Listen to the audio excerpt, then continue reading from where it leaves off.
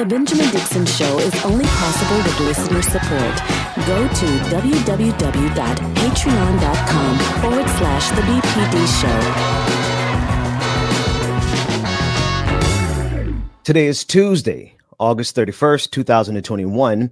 We begin not only in Afghanistan, we begin also with COVID-19, and we have a trifecta in this country, in our situation as Black people, where we're faced with the intersection of so many different confluences of bigotry and white supremacy along the lines of capitalism and colonialism. We are facing so many different intersections at any given point.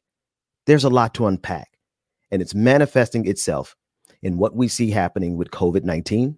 It's manifesting itself in what we're seeing in Afghanistan, and it is certainly manifesting itself in what we see as Black people in this country. But first, let's begin with On the Clock with Georgia Ford.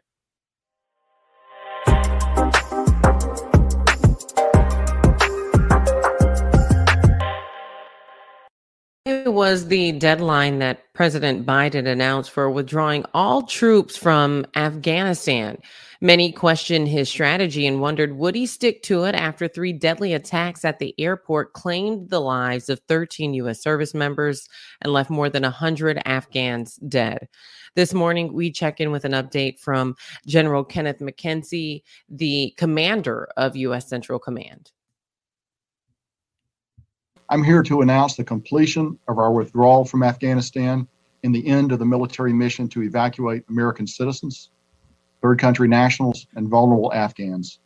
The last C-17 lifted off from Hamid Karzai International Airport on August 30th, this afternoon, at 3:29 p.m. East Coast time. Look, there's a lot of heartbreak associated with this departure.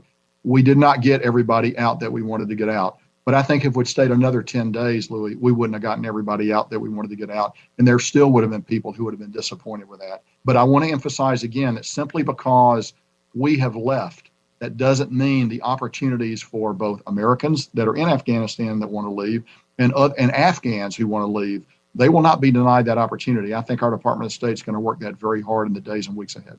Can you assure the American public that every single U.S. service member is now out of Afghanistan?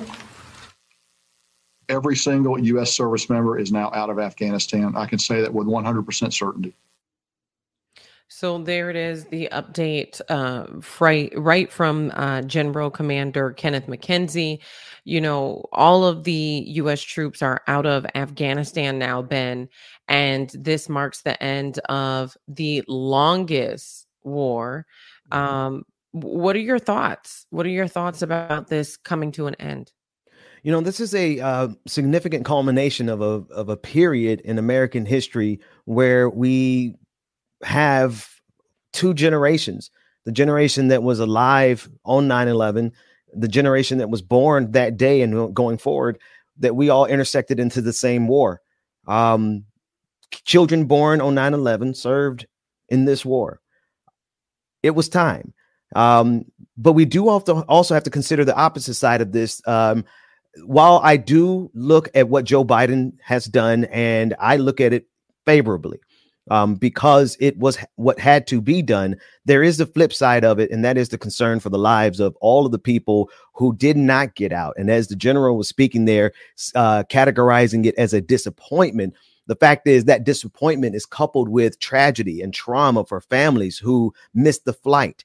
And so I'm not so readily to dismiss it as a disappointment so much as the stories and lives of all the people who are now trapped behind those lines.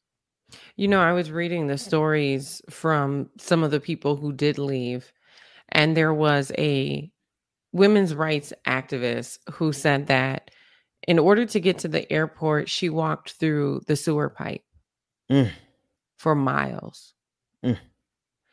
And another story that you heard, a father explaining to his son that the gunfire was a celebration to try to ease his child from worry or concern about his own safety.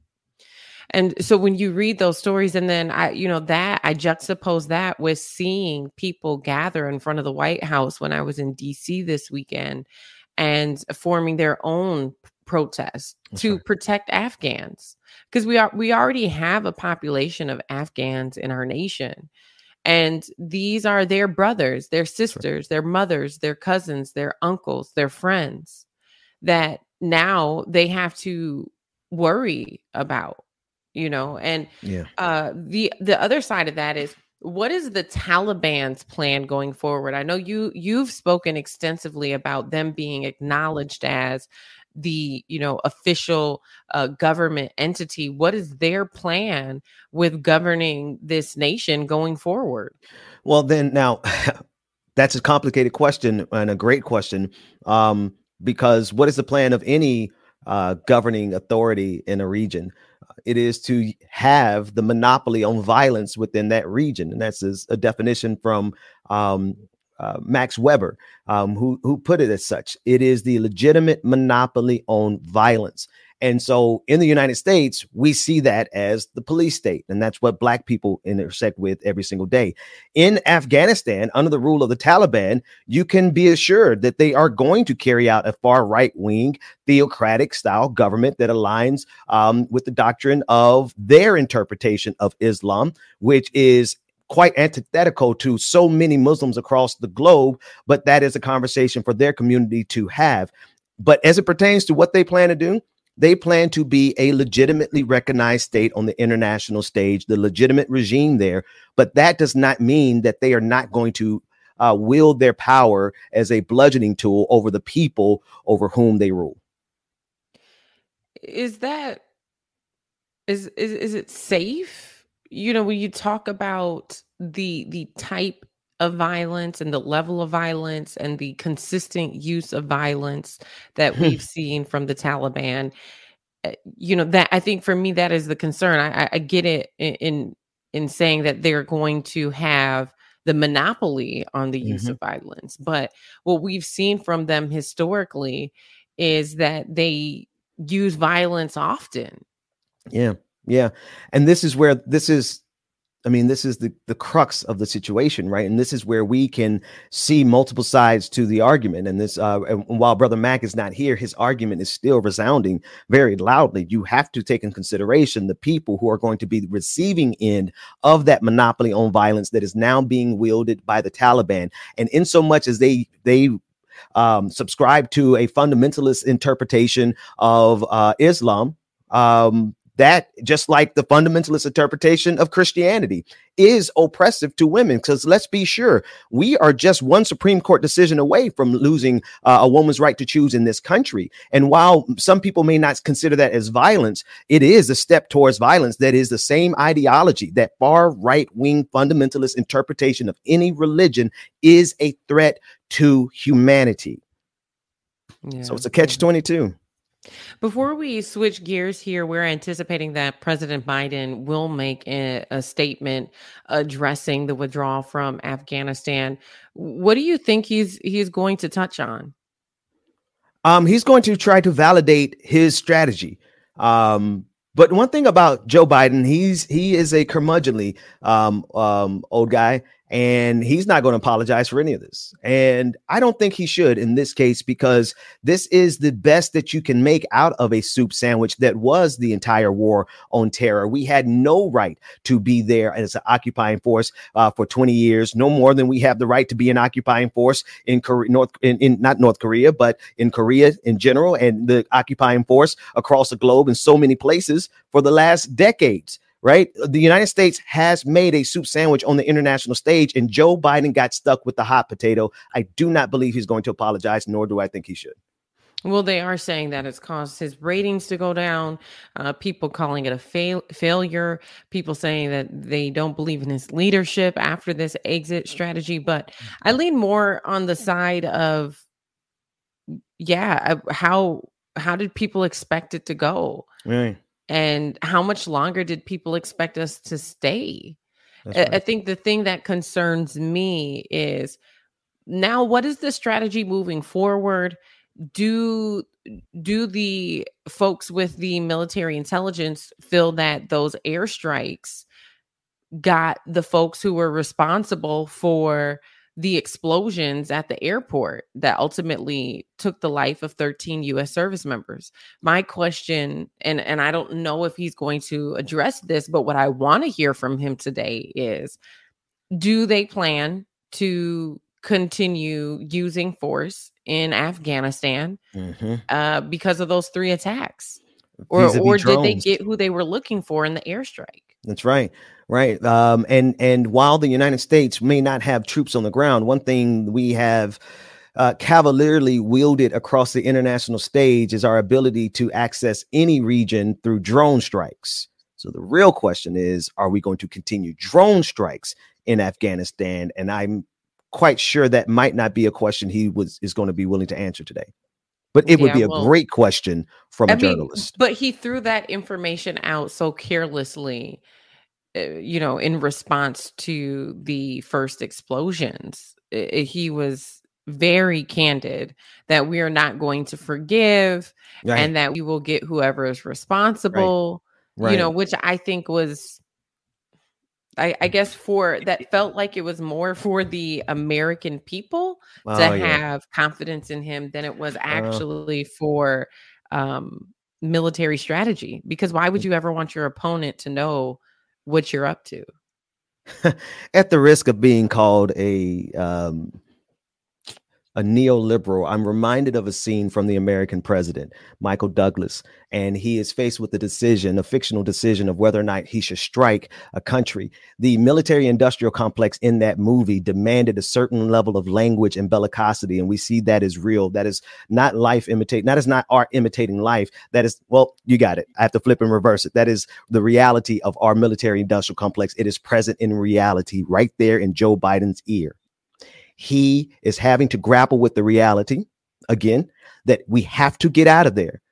But there is a infrastructure around Joe Biden that is demanding blood because they profit off of it.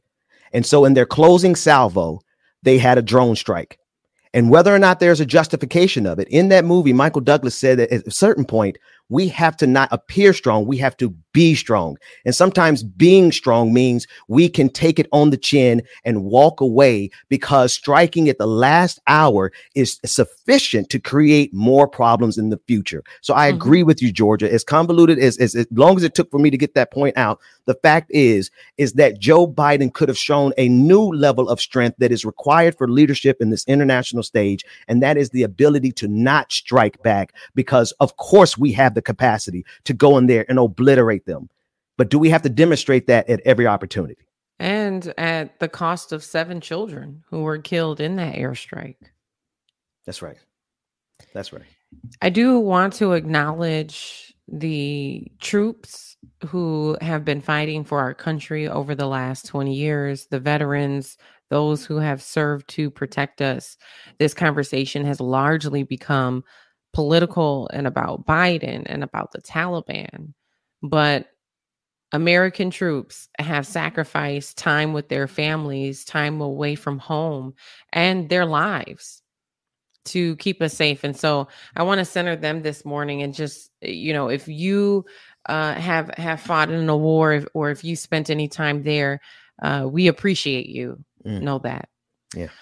Turning now, a Pennsylvania congressional candidate, Teddy Daniels, has a lot to say about the pandemic, and he's on the side that is fueling a lot of the, I'll say, controversy. Take a listen.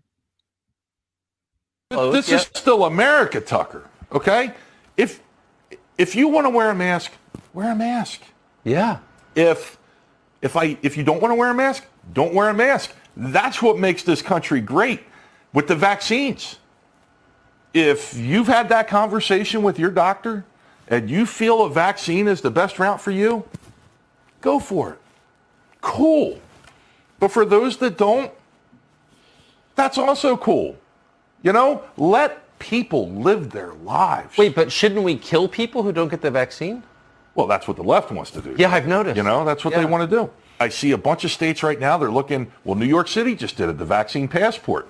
They're going to start enacting it if you want to go to restaurants. Who the hell does this? Seriously. I guess if you allow people totally unlimited power and no one ever pushes back, I haven't seen a Republican in Congress fight against this. The governor of South Dakota, Kristi Noem, was supposed to be the great conservative hope. She said yesterday, well, I'm not going to sign a bill that prevents vaccine mandates because vaccines are good. I think. And you're like, well, I thought, wait a second, Kristi Noem, what about the freedom you said you were going to defend? Yeah. Nope. The government's response when this whole pandemic started should have been this. Now, you got to remember, I come from the communist state of Pennsylvania to where they divided people from essential and non-essential employees. Very well. Okay? And this business can stay open, but this one has to close. Right. Do you know how many people lost their businesses, Tucker? So maybe controversy wasn't the correct choice of word. Maybe propaganda would serve him better. But we're seeing this continued. I don't know if you saw the air quotes around pandemic. That's right. But you've been sharing this, Ben. I've been seeing this in the afternoons. You're posting about radio personalities and pastors who were anti-vaccine, anti-mask, who have now died to COVID. Yeah. And so to see this rhetoric, to see this propaganda, not just on YouTube, but this is on Tucker Carlson's show. That's right. Tucker Carlson has millions of viewers every single day. And I would argue, Georgia, that controversial should be the word, right? The way we should look at this in society is controversial, but we don't because we have become accustomed to the propaganda to the extent that one of the most popular hosts in the country, Tucker Carlson, is able to peddle conspiracy theories along with snake oil. The ivermectin, he's a part of that narrative. And now they're promoting this idea that is so, but I want to hold the pin there. The flip side of this is I never expected them to believe their own lies. And I think that's what you're getting to, because you have conservative radio hosts and pastors and politicians who are getting sick with COVID-19 and actually dying from it. And so my thing is, it's one thing for this to be propaganda, but it should not only be controversial, but I think it should be such an anathema to us that we see this as people who have dispensed with their sense of survival. They are killing themselves because of their politics. Oh, yeah. And this guy, he's running for office. Teddy Daniels, he's a congressional candidate. And what is dangerous is the fact that he's putting this out there. If he gets support and he gets in, this is another vote. That's right. This is another vote that impacts the lives of those who live in Pennsylvania. That's right. This is another political force that impacts the national stage as well. Yeah. He also served, and thanks to David for pointing this out, served the Trump campaign as the Northeast U.S. Director of Vets for Trump. And that makes sense. He's well versed, and he has support, not just in his district, but because of that connection with Trump, he has a lot of national affiliations as well. Yeah. So he had his sphere of influence is vast. And here you have this man putting air quotes on a pandemic that has killed how many people nationally and internationally? We're coming. And you want to put air quotes around that? Internationally. Sister Ford, when you said internationally, it reminded me of what's happening even in India, right? There are reactionaries all across the globe who have seized power in these countries. And that's what this guy is. He's looking to get another piece, like Marjorie Taylor Greene, of the power structure that is the American empire. And we should be terrified that this is the regime of ignorance that has seized power in the form of the right-wing conservative movement that was championed and heralded by Donald Trump. He is not the creator of that movement, and that movement has gotten so big that it has now eaten him. It is out of control, and the pathway to power and economic privilege for conservatives now is to ignore the reality of a pandemic that has killed nearly 700,000 people in America alone. And what frustrates me is because then you juxtapose that with candidates like Nina Turner, who were honestly running on truth and were running to disrupt change, and how in our community, that can be seen as, I don't know, but she's running on truth. And here you have someone who is simply just running on propaganda. And the thought that he will actually be elected, he could actually be elected, it disheartens me, because the integrity that's required to be a politician is in this nation is little to none. Integrity is not a requirement, and it's a liability. Wish more people in our community would not feel like they are not qualified. I hear that a lot. People, or I have this in my background, or I don't have the experience. Listen, we have people, Republican hopefuls who are running on lies and winning.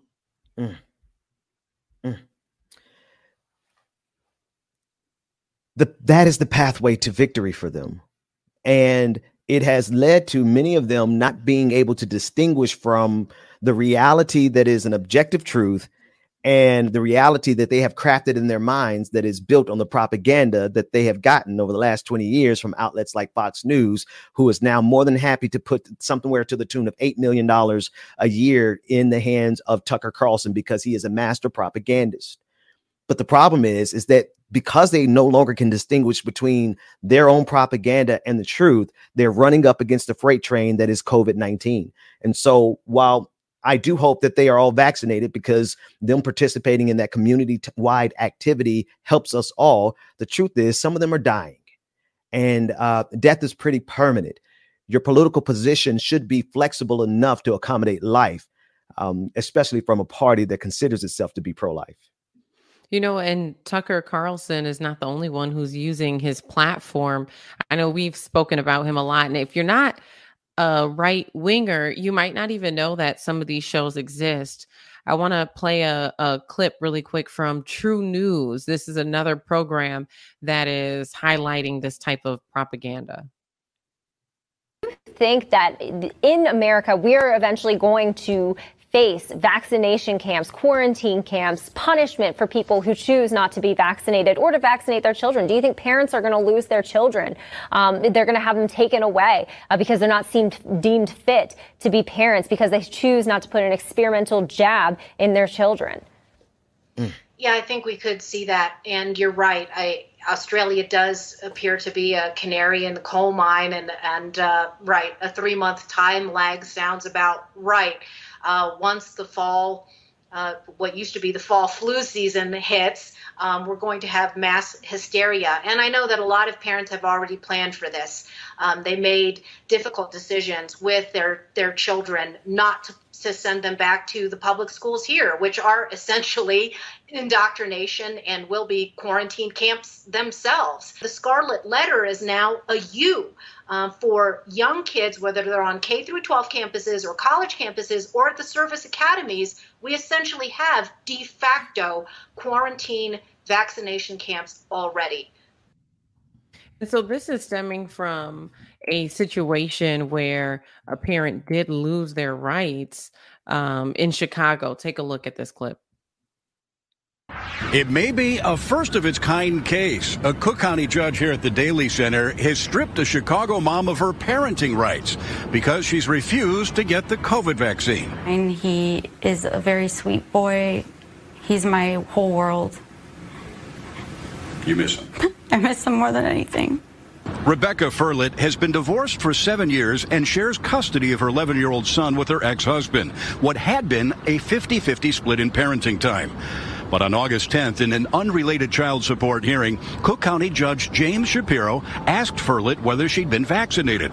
When she told the judge no because she's had bad reactions to vaccines in the past, Judge Shapiro stripped Furlet of all of her parenting time until she agrees to get vaccinated. I think that it's wrong. I think that it's dividing families, and I think that it's not in my son's best interest to be away from his mother. Furlet is now asking the appellate court to stay the judge's order. Her attorney saying the judge has overstepped his authority. And you have to understand the You know, I do have. I wonder if the judge is related to Ben Shapiro. You know, just well, but here's a situation that I see in this one, Georgia. This scenario is. There are a group of parents in this country that are asking for permission to be able to put their children's life at risk of dying from COVID-19, particularly the Delta variant, because that has mutated from what was something that originally was not a significant threat as far as percentages to children. The Delta variant is killing children. And these people are asking for permission because they are their parents to put their children in harm's way. I just need us to observe the absurdity of the moment that we're living in. And I do believe that if you I'm going to stop there. I can't. Well, what are your thoughts about specifically this mother losing her rights? If she was going to that far, should there be that much regulation on vaccines? Death is pretty permanent. And as this continues to mutate, it is becoming more and more clear that because of the ignorance of America and the ignorance of that right-wing reactionary movement that is global, we are going to continue to see variants of COVID-19 morph until the point where we all are going to have to go back into full quarantine, and we would have lost at least 1 million people in this country. If parents are so committed to their desire to not get vaccinated, fine. But do you have the right to put your children's life at risk? Absolutely not. And so when you looked at that first clip from True News, we saw this exaggeration from a story like this, right? Where it starts out where this parent is losing visitation rights, and then it gets blown up into full-blown concentration camps. Now, there are no reports of that at this time. And I don't see regulation developing to that level. But Ben, to your point, this is a matter of life and death, especially for children now. And so, but I will say this. I do think if we're moving in the direction of taking parents, their visitation rights away, I do think that we should be moving in the direction of online school again. Yeah. To me, that feels very contradictory that you'll be hurting children in these classrooms. Oh, yes. Without having to wear masks. In some instances, there's a ban on mask mandates.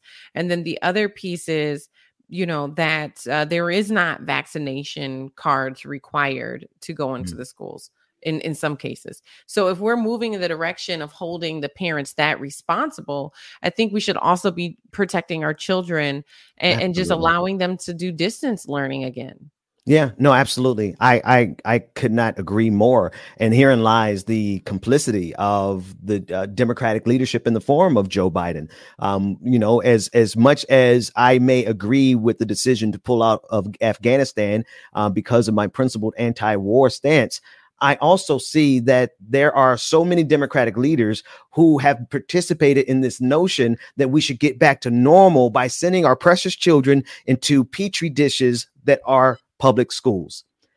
There is no part of this that we should be looking at and considering sending our children back into this pandemic. But because we are here to serve the power structure, everyone is saying send our kids back to school. I couldn't agree with you more, Georgia.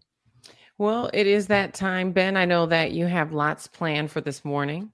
Yeah. So coming up in the next block, Stacy Mitchell, co-director at the Institute for Local Self-Reliance, and she is the author of The Big Box Swindle. We're going to dig into all of those empty buildings that you see in your community, all those big box stores that are now leaving huge vacant lots in Black communities, and communities in general all around the country. We're going to talk about that and see how it ties into everything else here, Georgia.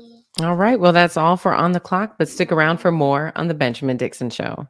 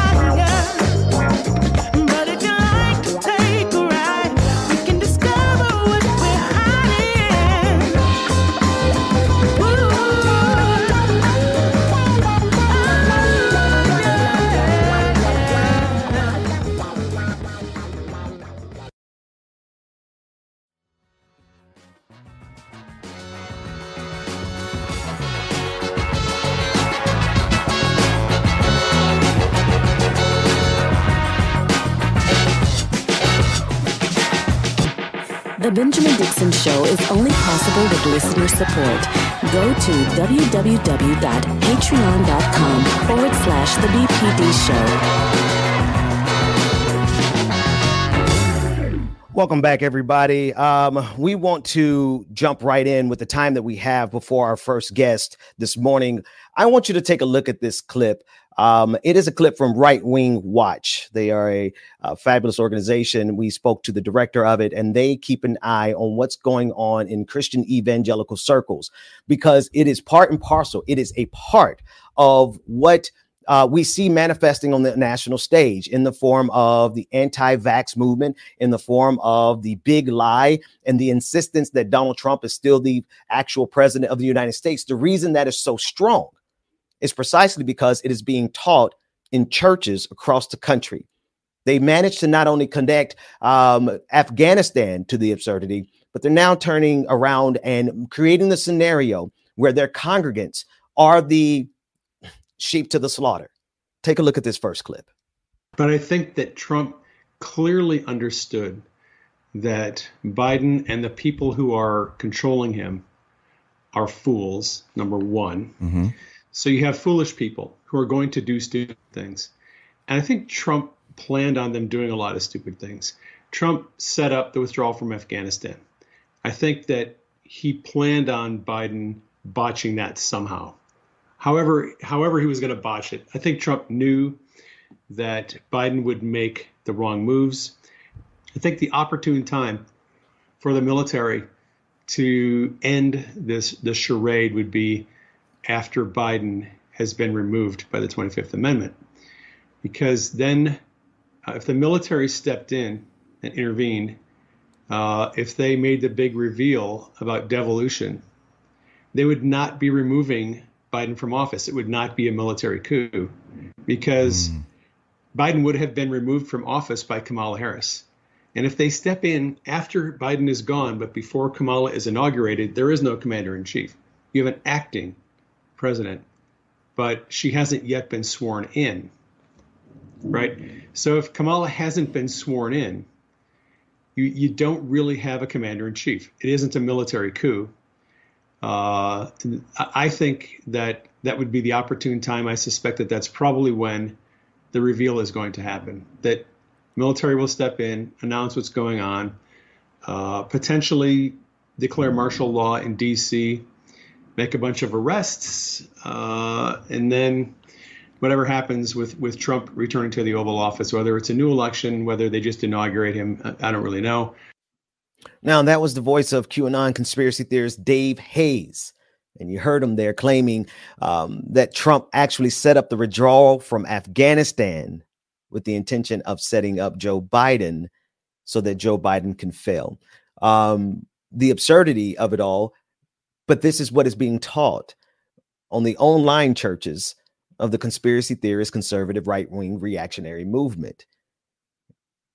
I don't know that I need to actually unpack the ridiculousness of it as much as to warn everyone who's watching and listening that this is what they are being indoctrinated with on a daily basis.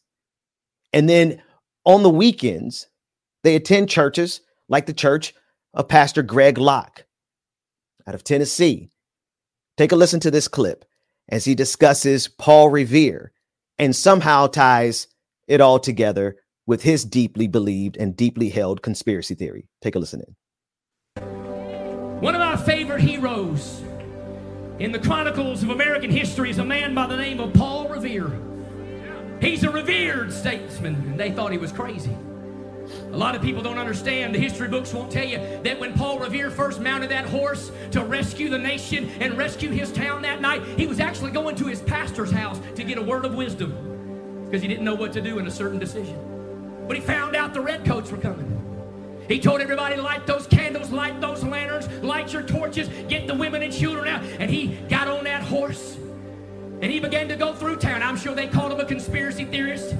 Probably called him a super spreader, called him a troublemaker, called him all manner of evil. You can imagine what their form of media said. But he went through town as fast as he could, passionately. The redcoats are coming, the redcoats are coming, the redcoats are coming. And he successfully saved the nation because of it. But I'm going to make a promise to you tonight, and then we're going to sing a little bit. And here's the promise. Like Paul Revere of old, tonight I'm going to mount the old steed of freedom. And I'm going to tell everybody, a city that is set on a hill cannot be hid. Let your light so therefore shine before men, that they may see your good works and glorify your Father which is in heaven. And if it's the last ride I take, if it's the last sermon I preach, I'm going to let the world know Jesus is coming, Jesus is coming, Jesus is coming, Jesus is coming, Jesus is coming. Give him praise, church, give him praise. This represents the evolution of Greg Locke, who has only in this clip one reference to the world of conspiracy from which he hails. He said super spreader. This is his nod and his tip of his hat to that faction of the right-wing reactionary movement that promoted him to the international stage, or rather the national stage. And so now this represents him trying to move out of the backwoods country Bama type of preaching onto the big stage. And so he has to minimize. He has had to minimize the amount of conspiracy theories that he espouses in his sermons, because now it gets him on a larger stage. This is not his church. This is not his pulpit. This is him moving up the ranks of the evangelical movement to bigger pulpits, because what he preaches on Sunday aligns beautifully with the religion of conservative white evangelicalism. But Greg, we know who you are. You're a Bama who is making his hay off of conspiracy theories. And now you're trying to whitewash it in the name of Jesus. But we see you. Let's do this. We're going to take a really quick break. DJ Exclusive is here. When we come back, we're going to shift gears and we're going to talk to our first guest, and we're going to discuss very briefly, or rather, we're going to discuss in depth what's going on in our communities. Everywhere I drive in my city and any city I've ever visited, there are so many vacant lots. And I'm wondering about all the promises these big corporations made to all of these cities. And now those corporations are gone and the cities have been stuck with the hot potato. DJ Exclusive, take it away. David Wood bring me in as I'm drinking the damn coffee. Good morning, everybody. Good morning, good morning, good morning. Y'all welcome. Y'all make sure y'all stay tuned. Hope everyone is doing well. Happy Tuesday, Taco Tuesday. Good morning, everybody.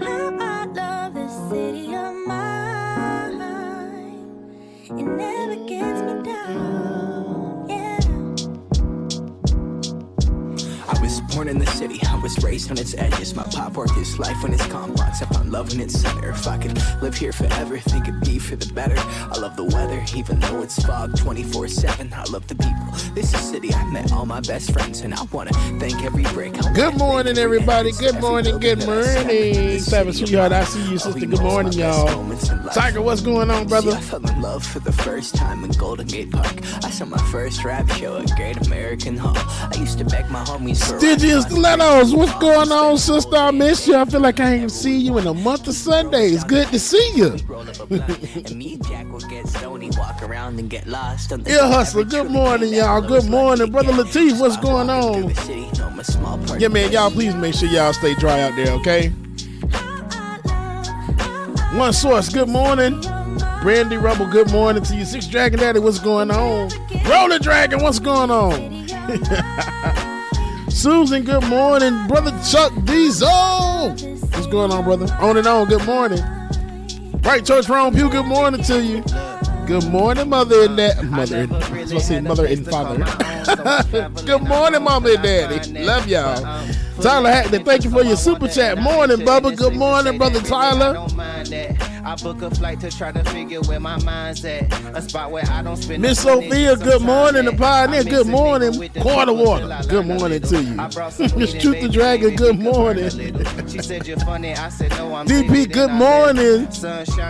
Environmental Cop House, good morning to you. Deb Miss Pedal Benson, good morning. FBF8L Flaw Dragon, good morning. Nat A, good morning. Anna, good morning, Anna. Evergreen, good morning.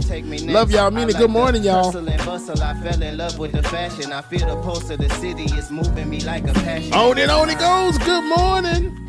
Diesel, good morning to y'all.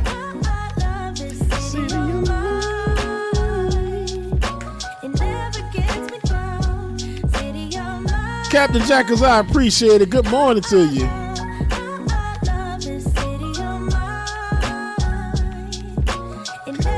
Goku, that's right. Good morning, brother. Coffee house music. I like that. I think we'll turn it, okay? Nicholas Rodriguez, good morning. Lisa Noel, good morning to y'all. All right, y'all, it's time for some more show. Welcome back to the screen, my brother from another mother.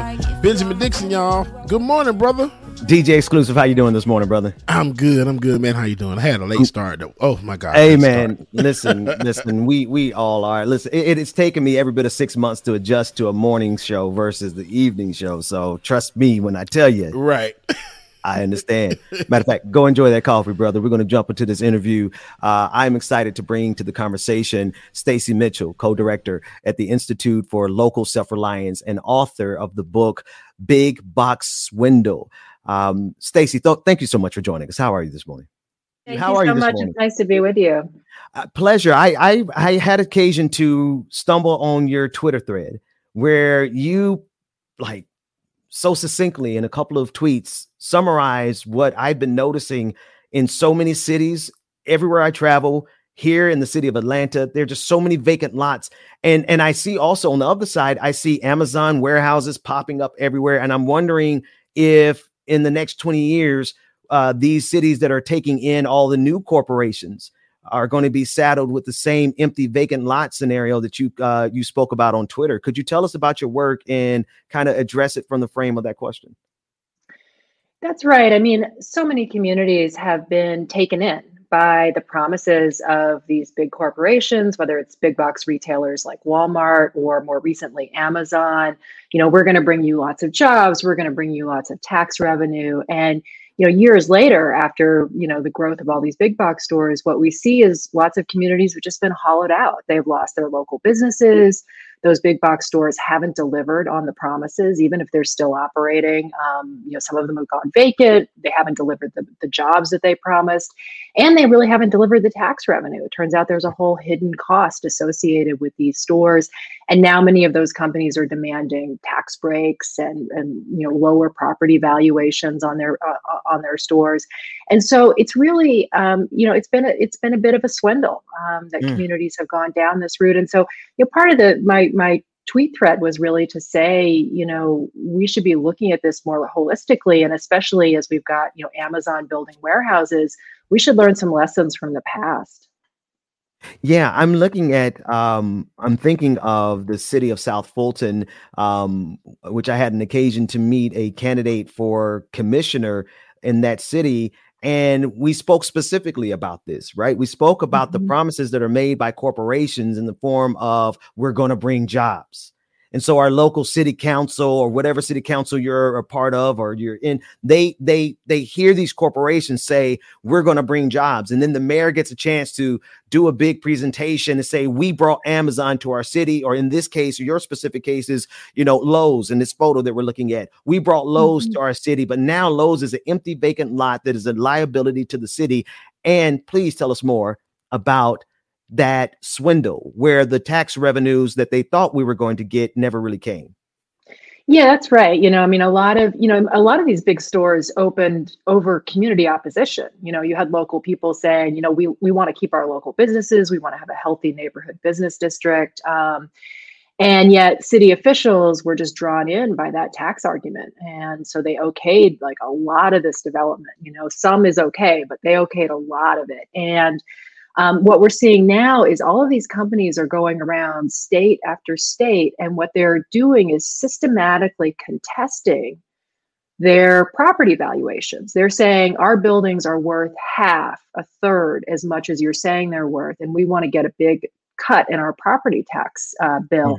They're doing it under something that's called the dark store theory, which is it's as nefarious as it sounds. They're essentially saying to cities, you should value our building as though it's empty, as though it's not a going concern with a bunch of sales and revenue going on in the building, but instead you should treat it as though it's like a decrepit, vacant building, and that should be the value. And they're getting away with it in a lot of states, though there is now some pushback and there's some legislation that maybe could stop them. But the end result for cities is that they have often seen local businesses disappear, which has gotten rid of property tax revenue that was coming in from those businesses. They've seen higher costs for services for these stores. These stores generate a lot of police calls, a lot of road maintenance. And then now those stores themselves are slashing their property tax payments. So the end result is that these businesses are really hurting cities financially in a significant way. And you're telling me, I want to make sure I heard correctly. You said that there's an argument that's being made by these corporations that we should value their decrepit, broken down blight on our cities that are the empty parking lots of their big boxes. Yeah, they're actually saying that those stores that are in operation, stores that are doing tens of millions of dollars of business every year should be valued as though they're vacant. And the argument that they're making is that these are single purpose buildings that if Walmart leaves the building, it's got no other use, and therefore it has no value, which is, of course, exactly the opposite of what they told cities 10 years ago when they wanted to build. They were like, oh, this is going to be the greatest thing, and we're going to add all this, tax base. And so, and now they're saying we're worthless. And in fact, we've got empty buildings all over the country. So you can see that we're really worthless and that nobody wants to occupy these buildings. So it's even worse than I thought. they're exactly. And it's a scandal, I mean, there are towns, they're doing this in Michigan. They've started doing it here in Maine. They've done it all over the Midwest, and they have gotten big tax cuts. And in some cases, the state, there's usually a state tax board that this goes through. The state tax board has actually made the local city or town write the company a check for back taxes, like basically taxes they had paid in previous years. Now you've got a struggling city government, and then they're having to cut services, libraries, schools, everything else is having to pay the price so that Walmart can walk out with a big check for taxes that it paid in previous years. In addition to the public subsidizing of these corporations in the form of food stamps, any type of assistance, because these corporations aren't necessarily paying their workers a living wage. So not only are we getting stuck with the bag or with the hot potato, seems to be my phrase for today, as cities, because they're skipping town, proving a point that we have to keep them. It is so convoluted and nefarious. I want to just hold the pin there and ask you about some cities, some states that got it right. You said Vermont is a state that got it right. Tell us about it. Yeah, Vermont has a law. It's called Act 250, and it's a statewide law. It's a land use law, and it essentially says if you want to build something large, whether it's a big commercial development, big housing development, then there has to be an analysis about whether the costs of that, whether the benefits of it are going to outweigh the costs. Like they really do the math. Like, how is this going to play out over time? And, what is it going to generate in terms of jobs, revenue, good economic activity? And then what are going to be the costs? Are we going to lose, businesses in other parts of the community? Are they going to go out? Are we going to lose tax revenue? How much is this going to cost in services? I mean, they do a full scale analysis, and they do it at the regional level. So it's not just about the host community, but all of the surrounding communities also participate in that. And it's about the impact that it might have on them as well. And because of that, what you've seen in Vermont, and there are a few other places that have similar policies, people get the full picture. Like in the case of big box retail, back in the 90s, 2000, when those retailers were building lots of stores, Vermont was actually doing the analysis and in many cases coming back and saying, you know what, this is actually going to cost more. And this isn't going to deliver the promises that these companies are making. And when people saw that information clearly, what they then did was say no to those stores. So today, Vermont has far fewer big box stores. It's an option. There are 5 Walmarts in the state, and it's an available option for people, but it's not the level of saturation that you see everywhere else. And in turn, Vermont has more small businesses per capita than any other state. So they've really avoided the big box swindle and had a more diverse and productive local economy as a result. Could you talk about our level of complicity as individuals with our level of consumerism and our incessant need to buy widgets? How are we complicit with this type of life? Yeah, it's on the one hand, I think that people, it is really worth thinking about like where your dollars go. And, even that exercise is a great way to like learn about sort of how our economy works or doesn't work, right? Is to just pay attention. And there are, in many places, there are great local businesses that give back, that are good employers, that need your dollars. And I would just encourage people to, sort of seek out those businesses and support them because they really do need you. On the other hand, I would also say that I think we need to see this as a product of public policy, that we have implemented policies at the local, state, and federal level that have favored and encouraged the consolidation of economic power by these big companies, whether it's Amazon or Walmart. We've said, You don't have to pay federal taxes. We've created all sorts of loopholes that only work for big business.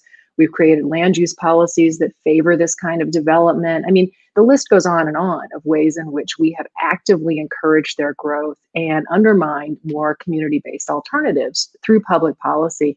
And ultimately, it's public policy that's going to change this. And so, on the one hand, I want people to be mindful of where they're shopping and spending, and that's important. But I also really feel like it's our citizen muscle that's the most powerful muscle. And we need to learn how to use that and learn how to use policy to structure the economy in ways that actually work for people.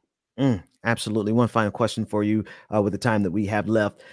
In your book or in your research, have you found a larger concentration of empty big box stores in any particular subgroup? And I guess I could point, I don't see a lot of empty stores in wealthy neighborhoods, and I see a lot of empty stores in Black neighborhoods. Yeah, I think that's absolutely right. I mean, what you see with these big chains, and it's not just the sort of big boxes like Walmart, but it's also the pharmacy chains, CVS and Walgreens, all of these chain companies is, during flush times, they will expand and they will push the envelope. But then when they decide to close stores, where is it that they close? It's always communities of color, low-income communities that they pull out of. They have very little commitment to communities in general, but particularly to communities of color. And there is just sort of willingness to mistreat people that you see in terms of their development patterns. And it just really comes back, I think, again to, well, how is it that we build businesses and institutions that are really rooted in community and owned by people in the community, and therefore have a vested interest in the long-term interests of the community? And for too long, we've been on this bigger is better, kind of approach. And the reason my organization, the Institute for Local Self-Reliance, exists is to sort of question that and say, what would it look like if we did economic development in a different way that was really about something that's more community-based and community-rooted? And it sounds like Vermont might have a model. It sounds like businesses shouldn't come from the top down any more than government should come from the top down, but should come from the bottom up, from a local level up. Stacy, thank you so much for joining us and all the work that you're doing. The title of the book is Big Box Swindle. Stacy Mitchell, co-director at the Institute for Local Self-Reliance. Thank you so much for joining us today. Thank you. Appreciate it. When we come back, like it or not, but first, DJ exclusive.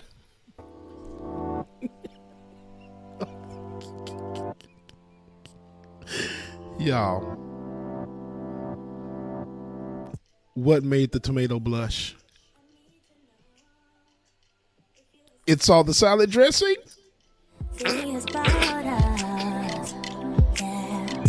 I can't deal with you, DJ. I'm going to take my own break. Something's not adding up. What you been up to? It's all the salad dressing. All night. I don't know where these people come up with this stuff at. Why don't you tell me now? Oh, good morning again, y'all. Y'all make sure y'all stay tuned, all right? Environmental Coffee House, right church, wrong pew. Nick, good morning, y'all. Goku, thank you for the tomatoes, brother. I appreciate it. Other Bulls with infinite content, good morning. Y'all can't take me and my dad jokes. It's okay. I can't take me and my dad jokes either. Oh my gosh. My God, today. All right, y'all. Y'all make sure y'all stay tuned. But while we get this break ready, get everything situated and turned over, let's go ahead and get our Twitch and YouTube and all those other people subscribers written off real quick, all right? Let me see here. Let me get the music lowered here.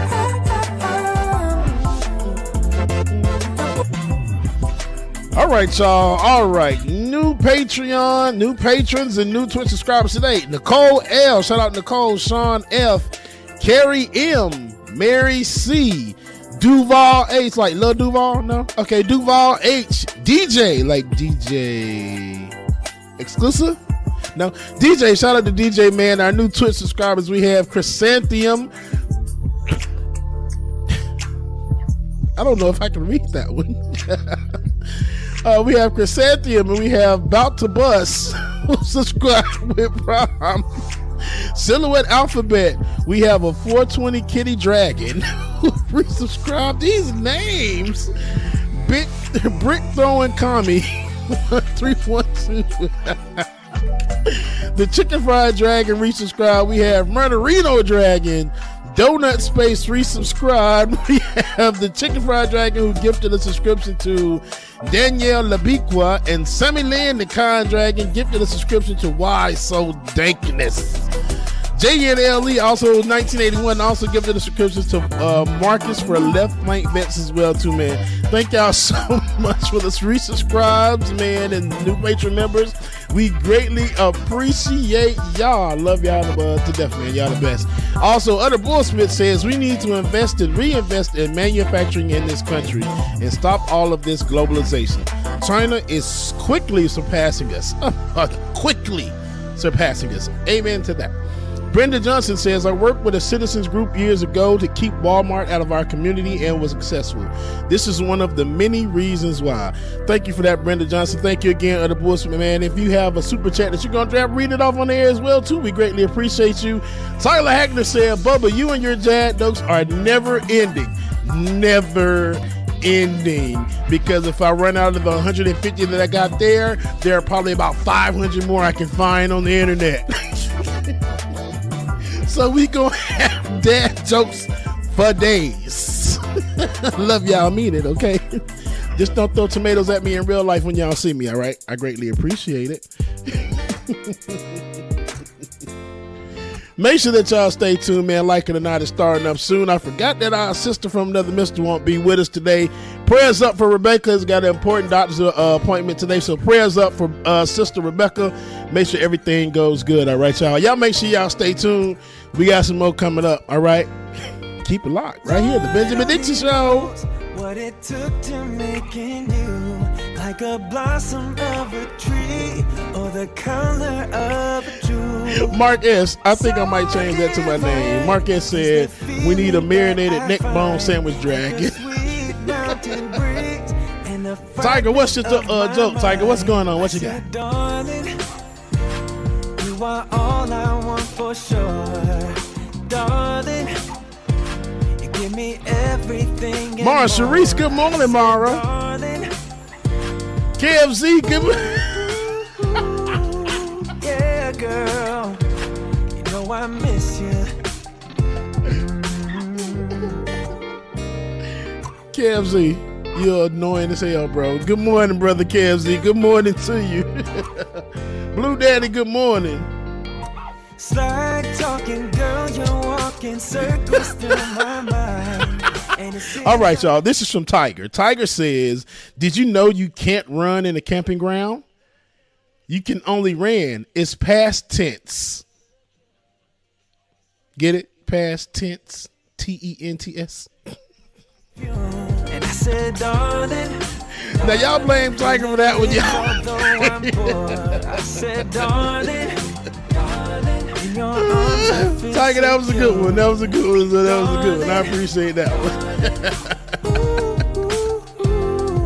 Oh my gosh. And y'all make sure y'all stay tuned. Actually, all right, I think I'm gonna have a quick second. Y'all, yesterday, we played the new song by Barca. I think that's the name, right, David, if I'm not mistaken. And it sounded really good. So I had somebody reach out to me yesterday and asked to play a song that they requested. They're independent artists here in Atlanta, and I listened to it, and when I tell you that the song is pretty much a pop, so I said I'll make sure I play it on the air. Independent artist, man, so make sure that y'all go support.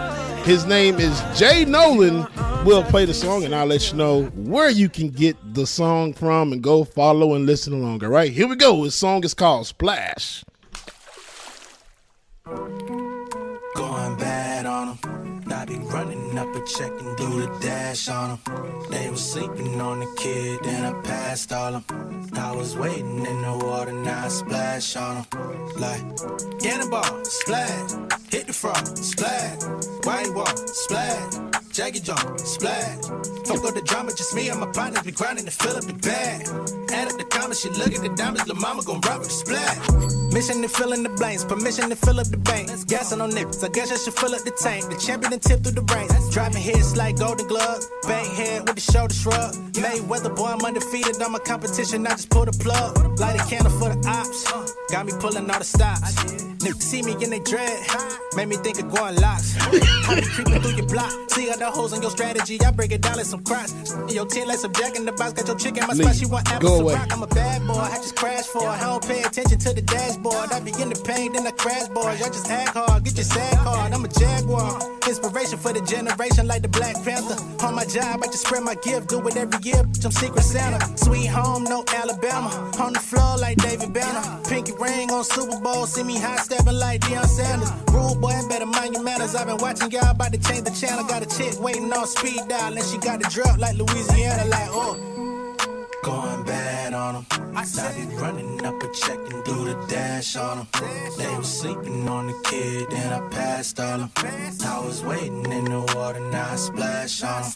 Like, cannonball, splash. Hit the frog, splash. White wall, splash. Jackie jump, splash. Broke up the drama, just me and my partners be grinding to fill up the bag. And the comments, she look at the diamonds, the mama gon' rock with the splash. So many people that didn't believe. I set the goal up and then achieve. Failing your business like Genevieve's. About to set up a show out in Tel Aviv. Said it your west, you can't mirror me. Got my cash in the safe like the All right, y'all. That is Jay Nolan. Artist is Jay Nolan. Y'all can follow him on Instagram, Real Jay Nolan. Website, Real Jay Nolan. And on YouTube, Jay Nolan. Y'all make sure y'all check the brother out, man. He is from the city of Atlanta. And he sent me another song as well, too, that I got to make sure that I get played. But when I tell you, yeah, he sent this to me. I'm like, yeah, that's good, man. That's a vibe, man. It is. It's straight from Atlanta. I was like, oh, I appreciate that. So if y'all do go to his website, if y'all Instagram, tell me that DJ Exclusive sent you, okay? Yeah. I appreciate that. Yeah. No, James, we've been talking about this for a minute, man. When we first started putting the morning show together and started planning and designing it, we were like, man, there's so many talented independent artists out here. And truth be told, both of us obviously come from the music background. Right. So it's really dope to hear that cut and to see that. Bring more of that. Long story short, let's do more of that. I like that. Real quick, man, you want to hear a joke about construction? I don't think I have a choice, do I? No, I'm still working on it.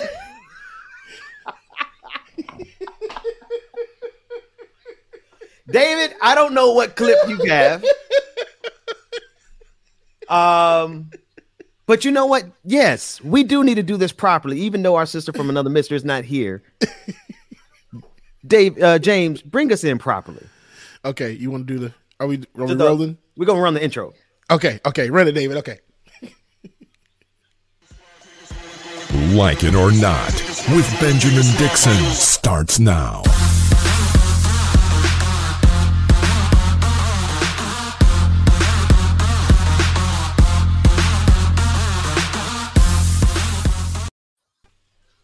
Good morning, good morning, good morning. Good morning and welcome to Like It or Not, where we're free to tell the truth. And not care who doesn't like it. What do you call a fake noodle? I don't know, James. An imposter. David. He didn't get it, David. He didn't get it. Good morning, Ben. How you doing, brother? I'm good, man. I'm good. I love the fact that we can go from imperialism and colonialism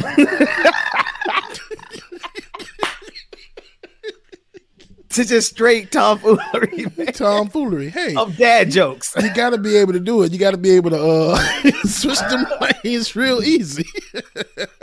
Hey, this is what they asked on all those applications. They said you had to be able to perform well under pressure. And what is the second one where you're supposed to handle multiple tasks at one time and switch between high tasks, all that stuff. They want us to be high performing. Well, right. There's nothing more high performing than going from Afghanistan to dad jokes within a span of an hour and a half. Basically. Yep. They'll loosen you up a little bit because they're so terrible. You ain't got no choice but to laugh and be like, what the hell was that? And see, James, if you're not here on the screen, my mind naturally goes to the situation in the world being so terrible that we have no choice but to laugh. So we have a nice dichotomy on the screen here. Right, exactly. That said, behind the scenes is a part of this dialectic that we're doing, and that is David. He is here in the stead of our homeboy Dwayne over there at Done Right Media, who helps us look as amazing as we do. Shout out to everyone who makes this possible, and shout out to our sister from another Mr. Rebecca Azor, who is not here this morning because, well, she's taking time for herself because she has put in a lot of work doing her part for Haiti. And I just have to pause and reflect on the fact that the pictures and the videos that she has shared with us that we are compiling so that you can see what your dollars did. I mean, the money that you donated absolutely went straight to Haiti because we have video and footage of and photos of Rebecca's brother actually dropping off what you, the supporter, helped us purchase through Rebecca. So thank you, audience. And James, you got to see the pictures too. Yeah, absolutely. When I tell you, amazing to see. So shout out to Rebecca and her brother, man, just doing the damn thing. Greatly appreciated seeing it. It was awesome. Real awesome. Yeah. No, it's awesome. And shout out to the people of Haiti who have endured and overcome tragedy after tragedy. But you guys are, all of you, you are resilient people. And as evidenced by the fact that we have the Haitian princess on this show, Rebecca Zor, who's taking the morning off. That said, it's just you and me, James. You think we can handle it? Can we? I think we'll be okay. I think we Wildcats can handle it without a rattler on the screen with us. I don't think absolutely. I think we. So David, I know I can look at the sheet of paper and I can find out exactly what we're getting ready to watch, but I'd like the audience to experience it the same way we experience it, because a lot of times we don't have any idea what David is about to play. Right. So play that funky clip for me, white man. Did this press conference a couple of weeks ago saying that white supremacy was the biggest threat to our nation. Okay? Turn on any TV channel. I don't see white supremacists taking over Afghanistan. No. Do you? No. I've never met a white supremacist in 52 years of living here, and I've met everybody. Yeah. You know, I've met the head of the Nation of Islam. I've met every wacko in the world, flat Earth people. I've never met anyone who said, you know, I'm just a white supremacist. Yeah, and I'm sure they exist. Every variety of weirdo exists. I've never met one of them. I call it their golden unicorn. Okay, because it's the invisible monster that they can blame everything on. Yes. And then point to every white person out there and say, oh, you're a white supremacist. So did he change his set? Because that set is giving very much white supremacy.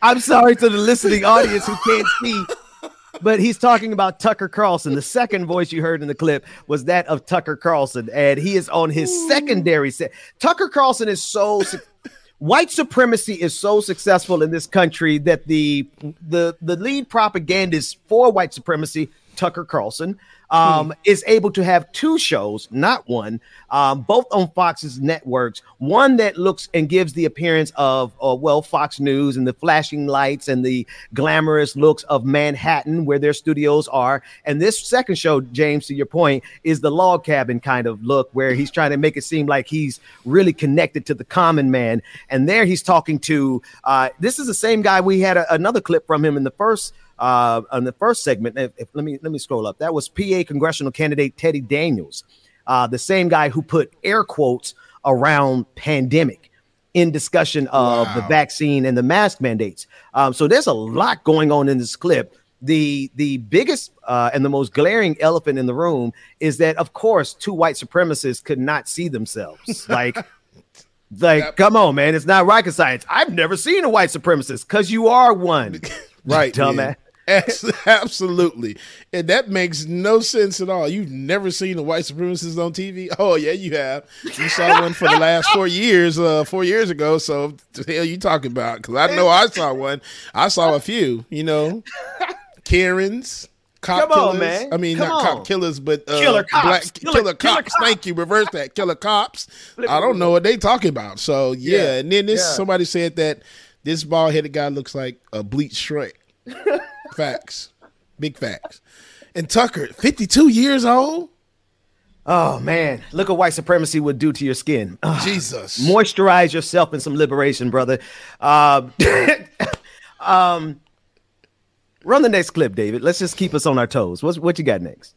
Is a terrible governor. Not saying he's a terrible person, maybe a great person. But look at the state he leads. It's gotten demonstrably, visibly worse by every measure during the years he has led it. You'd think even leaders of the Democratic Party, his party, would be very happy that he could be leaving, but they're not. They're doing everything they can to keep him in office. They're going so far as to endorse the job he's doing, if you can imagine. They're not blind. They see what he's done. Joe Biden and Kamala Harris are now set to campaign against the recall. No more democracy for you. You got to wonder, will the state survive this? Will there be a free and fair election? Harmeet Dillon is the co-chair of the Republican National Lawyers Association. California does not get the credit it deserves for the corruption that's endemic there. It's a one-party state, and they act like it. Of course I'm concerned, Tucker. I'm involved in election integrity efforts throughout the United States, and I'm also a member of the Republican National Committee. We are monitoring things. Just a couple of hours ago, I filed a lawsuit to intervene in a challenge to the constitutionality of the recall statute because, frankly, I don't trust the Secretary of State or the Attorney General. We are going to be jumping on every potential opportunity to do that and fight back against the Democrats. Of course, they are playing fast and loose. We've seen some very alarming scenes of 300 ballots bundled together in the car of a person with a gun and some drugs. Ballots have already been found in trash cans. Really? Photographs have been taken of them. I've got people who have taken videos and said, look what I'm finding here. One pastor I know was driving down the street, saw some documents on the side of the highway that he thought looked somewhat important. He grabbed them. They were opened. He recognized them immediately. They were ballots regarding this special recall election. Every one of those ballots said yes, Newsom should be removed. And the second question on the ballot was, who do you want to replace him with? And these were Larry Elder voters. It's already started. That's why we documented it, because, of course, when you say these things, everybody says, no, that's not true. Okay, we got a lot going on in that clip, and it is discussing the recall election efforts that are happening in California, but it also intersects very nicely with the broader conversation about the extent to which Republicans and conservatives will go to snatch democracy from the hands of Black people particularly. Joining us now is friend of the show and co-founder of Black Voters Matter, one of the baddest brothers in the fight against this onslaught of white supremacy against democracy. Cliff Albright, how are you this morning, brother? Hey, man, I'm doing good. I was glad to see you. It is good to see you, man. And we've talked about this on occasion, man. Like, I really would like for you to help contextualize what we see going on in California into the broader into the broader conversation. It's that kind of morning. Into the broader conversation about voting rights and the attacks of the conservatives on voting rights across the country. Yeah, I mean, it's basically just more of the same. Like you were saying, I mean, here you got in that clip, you hear them talking already about, so-called ballots being thrown away and all this evidence of rampant fraud. Like, where have we heard this before, right? Like, these are the same things that Trump said before his election because he knew he was going to lose and because he was trying to set up the big lie. These are the same things that they're doing now in California to cover up the fact they are going to lose this attempt. And no matter what, again, it just reaffirms and strengthens the big lie, because no matter what happens with the actual election, what we know is that they're going to try to use these false claims, these false stories about ballots being thrown out, the same way they're going to use the false stories about the Arizona frauded and checking for bamboo traces within the ballots and all of that stuff. I mean, no matter what, they're going to use the hysteria that they create around the big lie to then be a further rationalization for all of the voter suppression that they're doing all across the country. I got a pretty hefty task for us this morning. I want us to juxtapose, if you would, voter suppression with COVID-19 and the anti-mask, anti-vax reactionary movement that is also running parallel to the efforts to undermine our right to vote. Help us to draw any parallels that you see between that duality inside of the conservative movement, which is the conspiracy theory that is pushing people to die. Conservative radio hosts, they're believing their lies so much that they are dying from COVID-19, but it's almost like the same lies that they're believing about voting.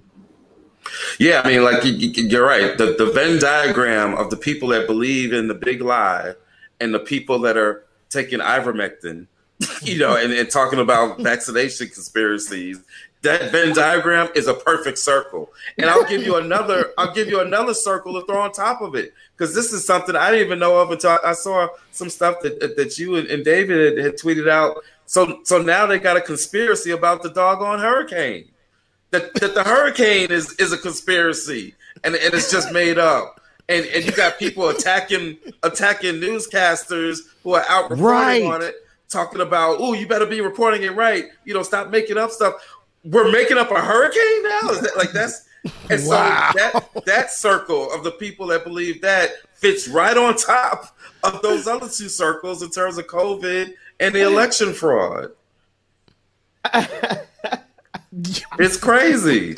Like what is going on? People are taking horse D-word. Like what is going on here? But this just shows the lengths that you go when you gotta believe in a notion like white supremacy. It'll cause you to believe in just about any conspiracy theory, anything that'll reinforce your belief system, no matter how crazy and unrighteous that belief system is. It'll even to the point of it costing your life. That's how deep this white supremacy is, and it's deeply rooted in the fabric of this country. You're talking about something when white folks had nothing else in this country, when poor white folks had nothing else in this country, they had the notion of at least I ain't them other folk. And that belief, when you cling to it, then it'll force you to hold on to it in spite of all reality. It'll force you to believe in notions of white supremacy and inferior white intellect, even when everything we see betrays that notion, right? And so this supremacy ain't so supreme, brother. This white supremacy ain't so supreme. If you look at the sum total of their equation, the apex, the apotheosis of white supremacy is they're crapping themselves with dewormer. Right. Right. I like our odds, brother. I like our odds. That's right. David, we want to run this clip. Cliff, you sent over a clip that you want us to take a look at. I also want people to see that clip that you're talking about from MSNBC. It was two black men. One was in the anchor seat. One was out reporting on the hurricane, and some madman, white man, drove up and got into his face, and he should be grateful that he did not get a two-piece snack. That said, let's run the clip of Cliff that you brought, and let's discuss it. A little bit about this earlier today, and I'm gonna be brief with this, but it's really important. I talked about earlier today, if y'all are out there today, about how on this day when most people are talking about I have a dream, that on this day, and not just this day, but really for weeks, my meditations have been on not what Dr. King said in I Have a Dream, but what he wrote months earlier when he was sitting in a Birmingham jail. Yes. And when he wrote that letter from Birmingham jail, what he did was he did an entire dissertation on the essence and the necessity of nonviolent civil disobedience. And he talked about a lot of things in his letter. And I know many of y'all out here have read it and studied it. But he talked about a lot of things. He talked about this issue of the white moderates. We know a few white moderates nowadays that are getting in the way, right?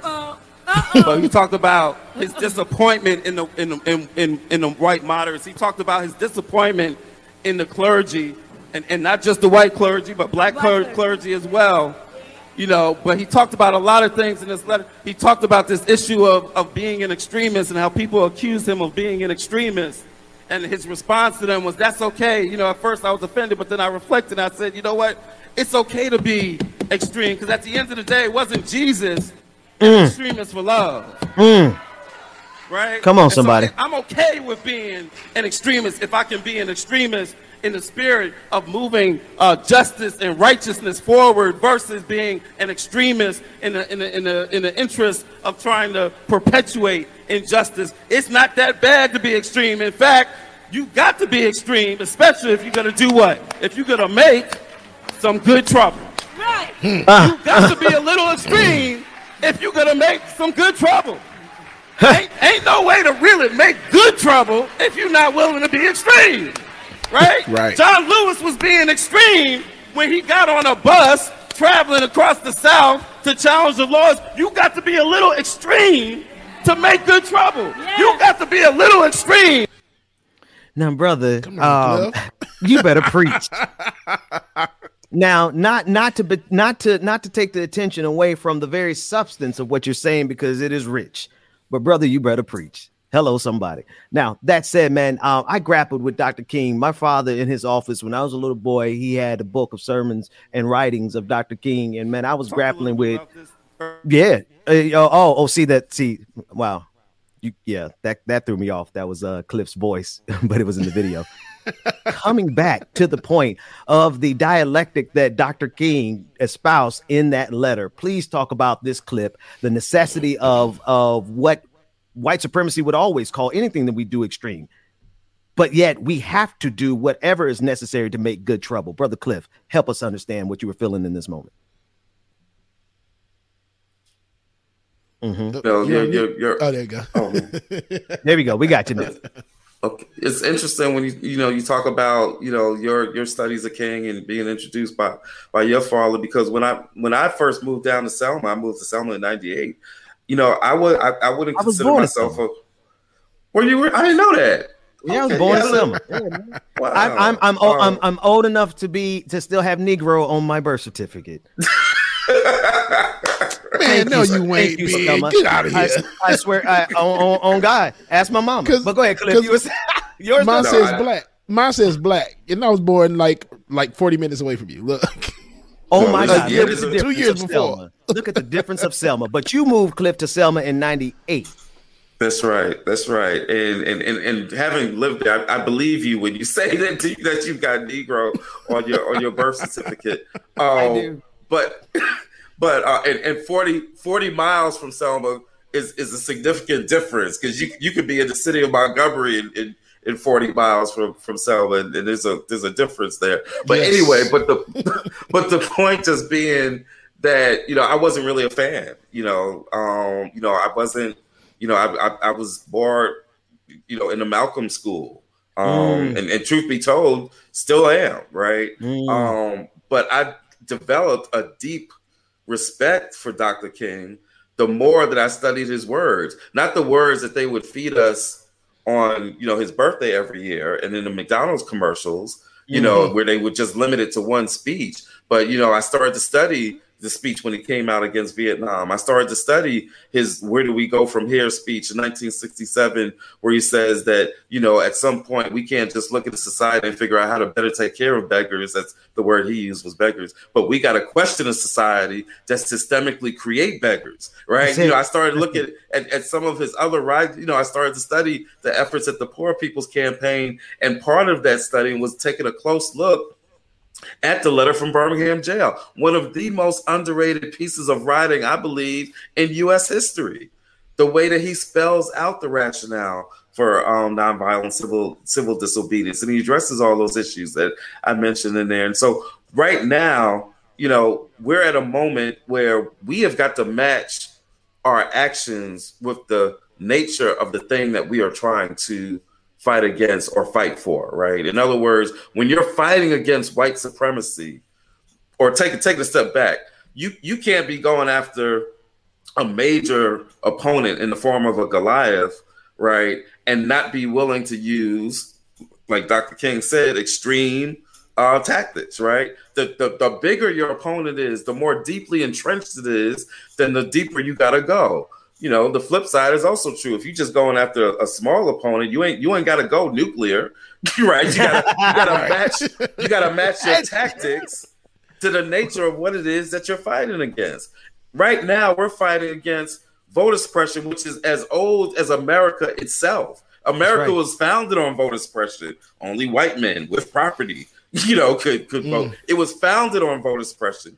DC, the lack of DC statehood and DC voting rights is as old as the country itself. The filibuster is not a recent creation that's been used against voting rights and civil rights. It's been used against civil rights since 1874 and repeatedly throughout the 1900s to block everything from voting rights to civil rights to anti-lynching legislation. So when you're going up against something that is that deeply rooted in the nature and the fabric of this country and deeply connected to white supremacy, we've got to at least be willing to be as confrontational, as extreme, if you will, as we were in the 50s and 60s with the civil rights movement. It's going to take that level of direct action and civil disobedience. It's going to take being in the streets and locking arms and blocking some doors and blocking some intersections. It's going to take at least that much in order to end this Jim Crow archaic filibuster that is blocking progress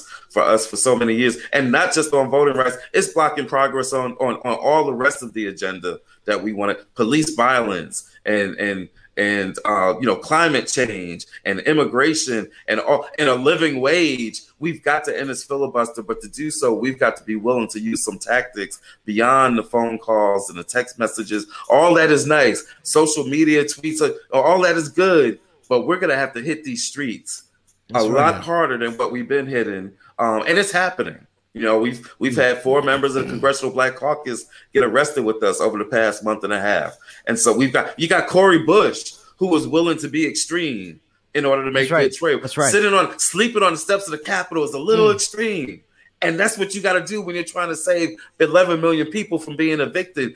That's what we're gonna have to do during the next weeks. As we get into this critical phase of this battle on voting rights, and as we push to end the filibuster. Yeah.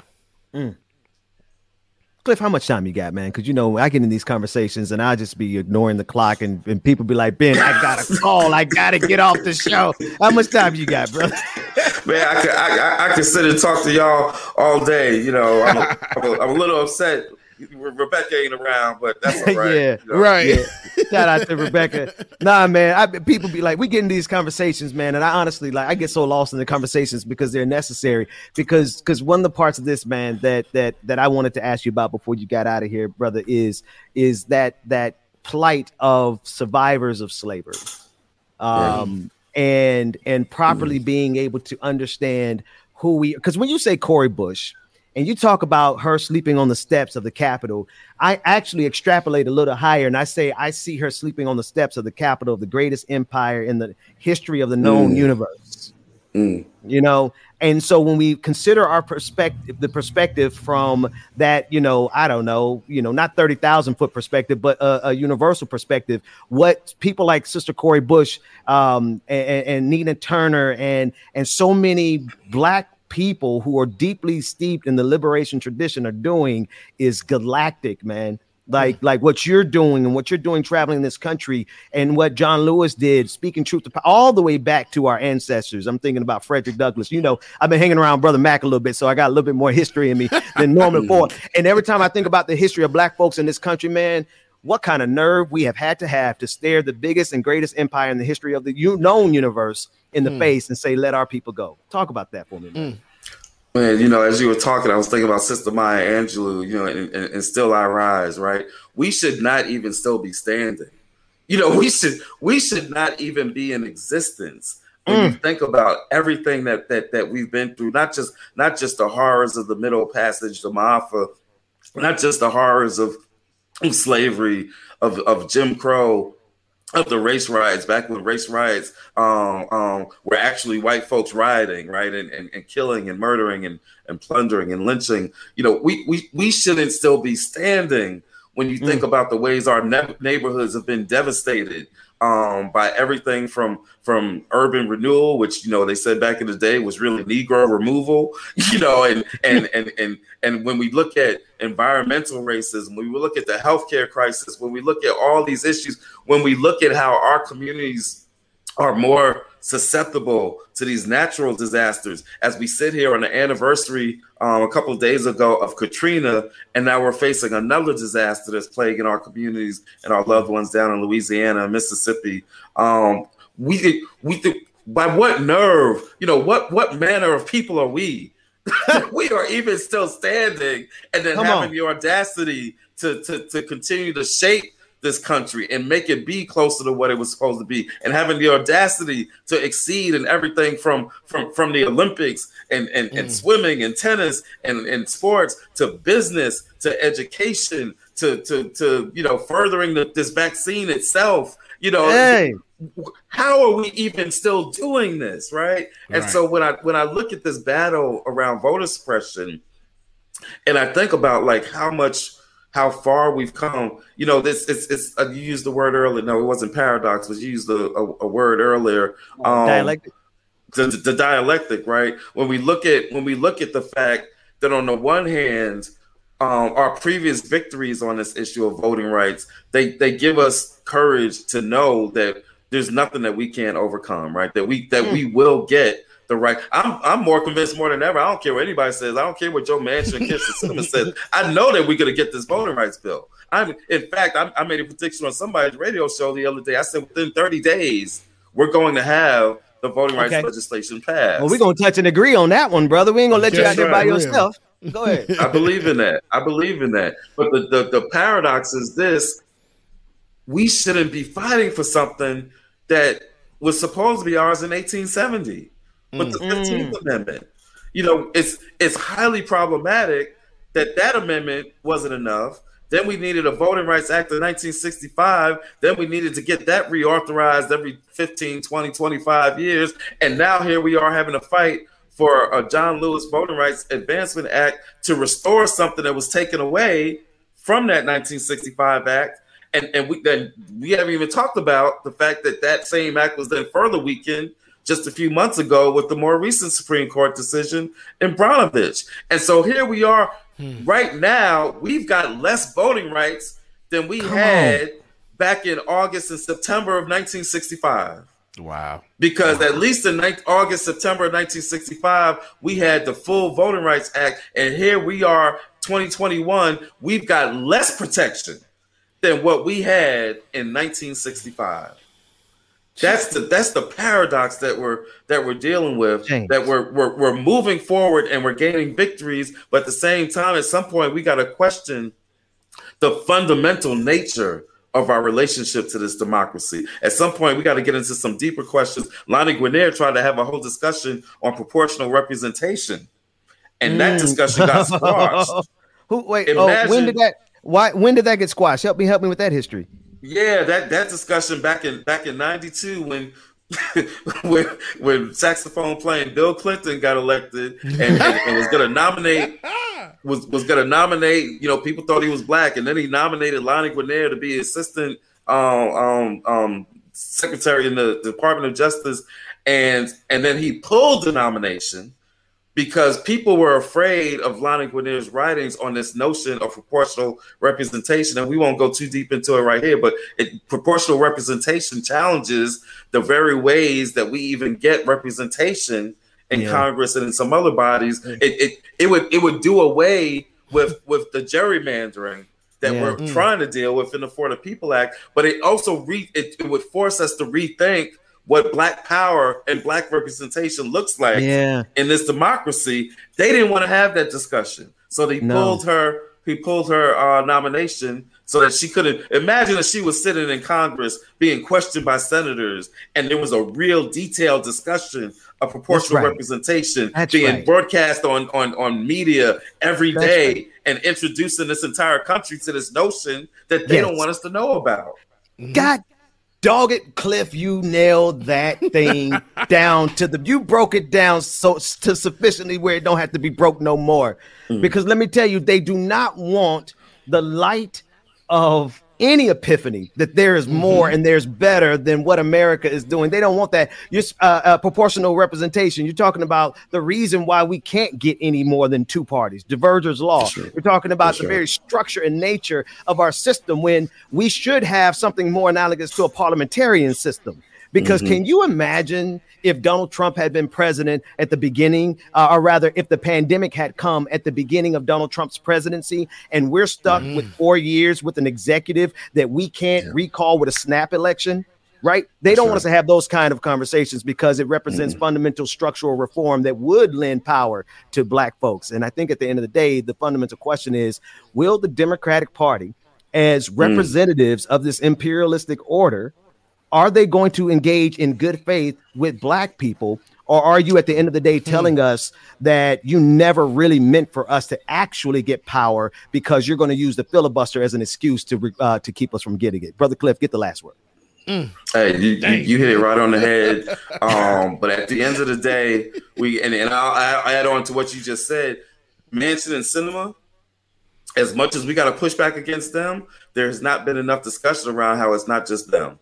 You got a bunch of other senators that are basically using them as cover, right? And so this ain't just a Manchin Sinema problem. This is a Democratic Senate problem. This is a Democratic White House problem. This is a Democratic Party problem. And that's not to excuse the Republicans.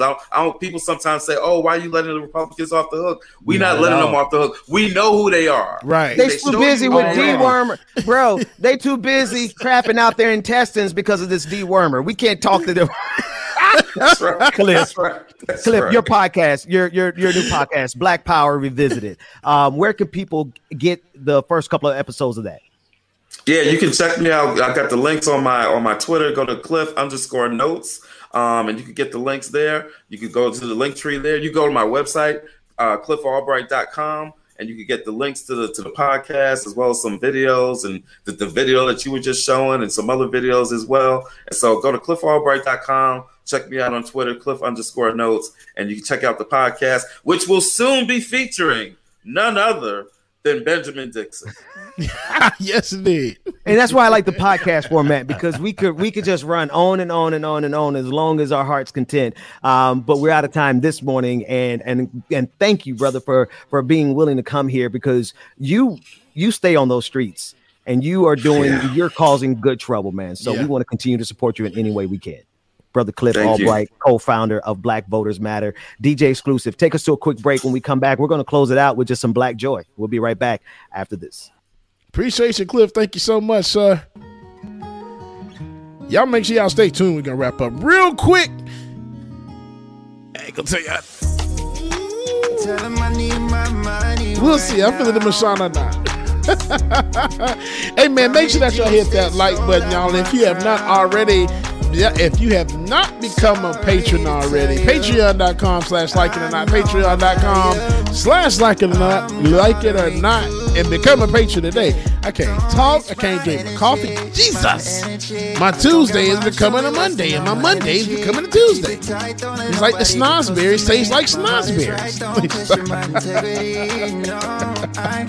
And then make sure that y'all stay tuned and hit that like button, man. Shout out to everybody on YouTube, Twitch, Twitter, Facebook, wherever you're streaming from, man. Good morning to you, and stay tuned. Come on, man.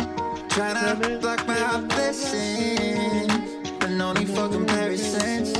What's from me won't be from me.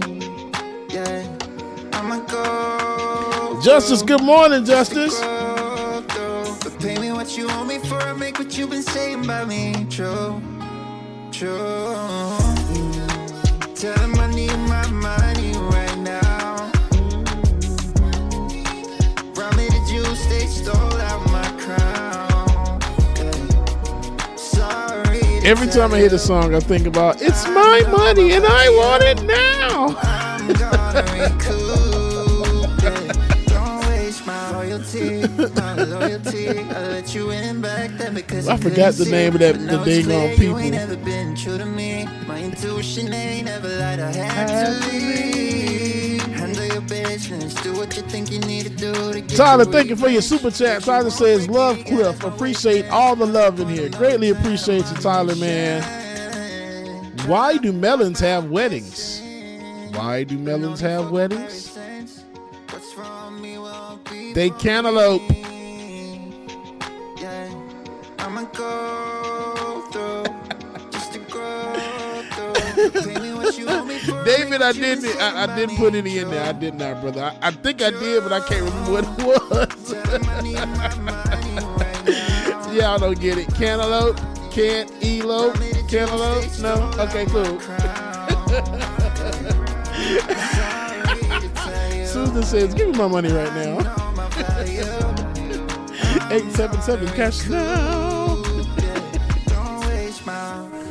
Man, why do y'all influence me? Y'all know I don't have no sense, man. Y'all know I ain't got no sense. All right, y'all. All right, welcome back to the screen. Brother from another mother. I told y'all I cannot talk today. Jesus. What's up, buddy? It's Ben. No, I'm not on a break, Benjamin. It's Ben and Benjamin. Ben and Ben. Come on over. What do you need? What's up? Is everything okay? Yeah, I'm gonna tell you something funny. Okay, you have to tell me. Yes. I love it. Yes. Y'all go. So my time is coming to an end a little sooner than later. I'm gonna have to text message my beloved Jada to come and get who I'm calling. I'm starting affectionately to call chitterlings. Come get my chitterling. No, I'm joking. The chitterlings. The chitterlings, dude. What you saying? They stink? Actually, have you seen Tales from the Crypt? Oh, hell yeah. Oh, no, Tales from the Hood. Oh, hell yeah. Hell yeah. Remember what he called the black dudes at it? Well, we can't say it on air. The little dolls. Yeah. Remember what he called them? See, that's kind of what I kind of call, my kids. Not. I'm trying to remember. I'll tell you in the after party. Did it start with a J? No, it starts with an N. You know. So we can't say it in public. You know. But I affectionately refer to my kids as my chitterlings. Your chitterlings. Chitterlings. There we go. My chitterlings. I don't like chitlins. I ain't gonna call them my chitlins because those things. Chitterlings are the because this is how. So obviously it's spelled chitterlings. That's how chitlins is spelled, right? Right. But I picked that up from Tyler Perry back when Madea would just say chitterlings, right? And so when I met my wife, we met at this HBCU roundup kind of happy hour thing that we were attending and I don't know, I just went with it and I asked her if she liked chitterlings, and man, she started giggling so hard, bro. That's when I knew I was in there. So the rest is here. And you probably said it just like that. Do you like chitterlings? Yeah, I said it just like that. We were having fun. You see, what you got to do is you got to mix it up because they had trap. It's an HBC roundup, so you had everything from Frankie Beverly all the way to trap music or whatever was the analog of trap music back in 2008, right? And so you got to mix it up. You got to switch it up. So I decided, let me catch her off guard and be as proper as I could. And I said, "Do you like chitterlings?" And yeah. Well, 10 years later in a pandemic, we got 3 kids, so it obviously worked. Clearly, she liked chitterlings. And now we have our chitterlings. We got a clip. He says, so David's saying we have, actually, no, the clip that I want, David, is the one of the mother who's making she just lost it. There is a clip. I know I wanted to close with Black Joy, but now we're talking about families. There's an unvaxxed mom lashing out at a judge who suspended her parental rights. Now we covered a portion of that during On the Clock with Georgia Ford, but I want to play that clip again because there's a little bit more from that I want to squeeze out of it, because I just really cannot imagine something in political science that we call rational actors. I think it's clear that we're not dealing with rational actors anymore, because not only have they suspended with their sense of self-preservation for themselves, they want the permission to be able to put their children's lives at risk and dare us to say anything about it. And as a result, a mother who only had partial custody of her 11-year-old child has lost custody, any custody rights, because she refuses to get the vaccine. And this child is not old enough to get the vaccine themselves. That's the rub. So here's the problem. Here's the dilemma that we're facing. A mother who refuses to get the vaccine, who is saying that I have the right to see my child. That is my child. But that child cannot get the vaccine themselves. And we're in a full-blown pandemic. Should a parent be able to put their child's life at risk? Let's take a look at the clip. It may be a first-of-its-kind case. A Cook County judge here at the Daly Center has stripped a Chicago mom of her parenting rights because she's refused to get the COVID vaccine. And he is a very sweet boy. He's my whole world. You miss him? I miss him more than anything. Rebecca Furlitt has been divorced for 7 years and shares custody of her 11-year-old son with her ex-husband. What had been a 50-50 split in parenting time. But on August 10th, in an unrelated child support hearing, Cook County Judge James Shapiro asked Furlitt whether she'd been vaccinated. When she told the judge no because she's had bad reactions to vaccines in the past, Judge Shapiro stripped Furlitt of all of her parenting time until she agrees to get vaccinated. I think that it's wrong. I think that it's dividing families, and I think that it's not in my son's best interest to be away from his mother. Furlitt is now asking the appellate court to stay the judge's order, her attorney saying the judge has overstepped his authority. And you have to understand, the father did not even bring this issue before the court. So it's the judge on his own making this decision that you can't see your child until you're vaccinated. We just wanted the mother to pay support. The father's attorney, Jeffrey Leving, says while they were surprised by the order, he believes the judge is making the right call, given the seriousness of the pandemic. And there are children that have died because of COVID. I think every child should be safe.